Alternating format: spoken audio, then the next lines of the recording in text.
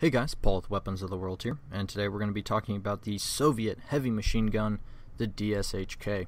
You guys have probably seen this in a lot of video games and movies and TV shows and all that, and so now we're going to actually talk about it. So let's have a little brief discussion about the service history and the design of the DShk. It's been in service since 1938. It was designed by Vasily Degtyarev and Georgy Shpygin shortly before World War II, or before the 38, I should say 1938. It was manufactured in the Tula arsenal in the Soviet Union. Ooh, that is considerably loud. Let's turn that down. It had over 1 million units built. Its overall weight, the gun itself, is just over 74 pounds, but with this wheel-mounted carriage, you're talking about a whopping 346 pounds. So this carriage literally weighs almost 3 or 4 times more than the gun. I can't do math that good in my head. Overall length is 64 inches with a barrel length of 42 inches, and theoretically you can use this as just a one-man crewed gun. However, just like in the West, we have, or they have, I should say, gun crews that would usually be 2 to 3 men for this particular weapon. It shoots the 12.7 by 108 millimeter round, which is basically a 50 caliber round with a slightly longer case. It uses a long stroke gas piston system. You can see the piston right beneath the barrel here. And it also has this wacko feeding mechanism that I want to talk about. So let's cut away and do that. Now, let's slow it down to about 50. When you fire the gun, you'll see that it has the disintegrating links right here with the rounds inside. Now, you can see every time I fire the gun to extract the round, it goes back, and then to chamber the round, it goes forward and takes it out of this revolving cylinder type mechanism. I honestly don't know what to call it, but it's just a feeding mechanism that acts mostly as a very strange way to separate the link from the bullet itself, so to allow the gun to feed.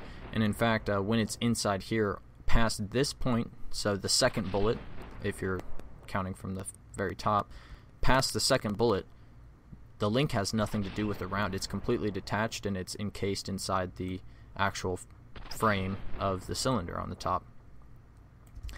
So this is strange just because you don't see it on guns really at all. I can't think of at least any major gun like the DShk that uses this sort of feed mechanism. If you guys happen to, let me know in the comments, because I'd love to know more about this. I'll go into what they changed on the DShk here in just a moment when I talk about the history. Other than that, you can see the fire controls back here. Just a pretty standard spade grip with the trigger being here and here. Right beneath is the charging handle. However, when you reload the gun, generally speaking, they would take a spent shell casing, and you'll see just here in a second, put it in the actual charging handle to rack the slide back. Now they did this mostly because when you have this spade grip at the very bottom, it didn't always work. And it was much more reliable and simple just to put the case here on the end, just inside this little nub, and rack it that way as if it was a normal side charging machine gun. However, you could use the bottom spade grip if you wanted. Also, the safety is right here. It just acts like a normal flip safety, so really nothing special about that. When you have this on the wheeled carriage like you do right now, you can add this metal plate, and this added a ton of weight to the carriage, so really adding to the 340 some odd pounds, and it really didn't work that good. Most rifle fire from anywhere from about 100 meters away would almost always go through this armor. Some machine gun rounds or pistol rounds wouldn't, along with any sort of explosive round like a Panzerfaust or Panzerschreck would absolutely just obliterate this armor. Excuse me, I'm trying to burp here. Ah, dadgum Dr. Pepper. But this really added a lot of weight to the gun, and it was sometimes removed, kind of. Sometimes some troops would leave it on, some would take it off. It kind of depends, honestly. Now you can also put this on a tripod. This would fold down into what is basically an anti-aircraft position. You could take off the shield and then add the anti-aircraft sight, and you'll see this a lot with DSHKs, especially in Iraq and Afghanistan. A lot of the times they'll use this tripod and fire at our troops like that. Other than that, this gun is relatively simple. We can talk a little bit more about the history.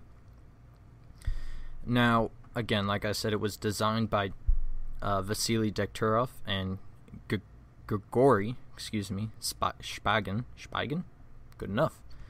And a little history on that. Originally, it was just Vasily designing this firearm, and he originally just called it the DSH,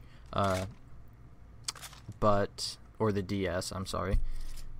But to make a long story short, he had Grigory come and help him, and he added some modifications and improved the design, and the end result being this DSHK, which was almost immediately adopted by the Soviet Red Army, and was mounted on tanks, vehicles, just about anything, really.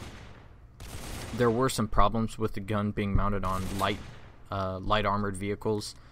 If they weren't heavy enough or the frames weren't built solid enough to absorb the recoil, then the DSHK would just rattle it so much that it just wasn't accurate at any sort of range, but it would work, so they mounted it on whatever, basically. This gun has a lot in common in both design and function with the, well, not really design, let me retract that statement. In function with our American Browning M2 heavy machine gun. It fires the 12.7 by 108 round, which is basically a 50 caliber round with an elongated case, and it has basically the same ballistics as the 50 cal. It has a range of about 2,000 meters or so, which is more than enough for really any sort of combat situation you could possibly get into. You can't see 2,000 meters, to be honest, in any sort of real environment. So that's more than enough.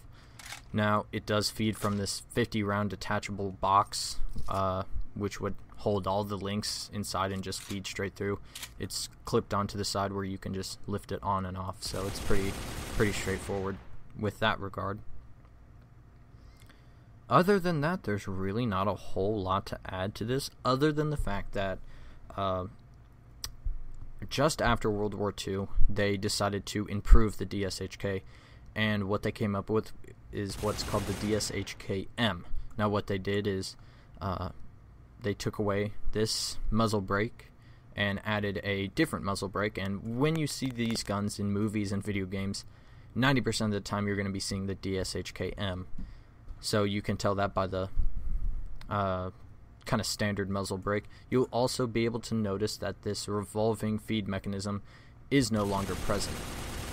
With the DSHK-M, what they did was they improved the design by adding just a standard feeding operation or feeding mechanism, much like a Browning M2, where you would just lift the top cover and feed in the link, rack the gun twice, and you're ready to go. This eased production and increased reliability, which was very important for the Red Army, and that's the most common variant that you'll see, especially today.